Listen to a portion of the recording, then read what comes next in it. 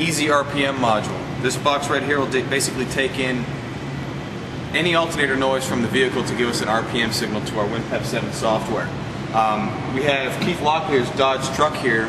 Basically we're going to set it up and show you how it works. The first step in this process is either hooking it up with battery terminals with these alligator clamps, or you can go to, since it's up on this truck, we're going to go ahead and just go straight to the battery terminals on this truck.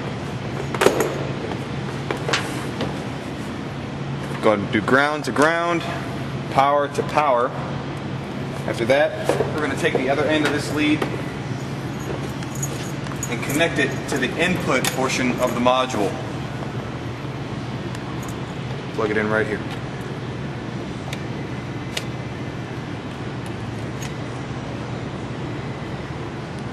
Once we get that connected, there's a knob on here that 1 through 12. This is the number of cylinders that the truck has, or car, whatever you're using.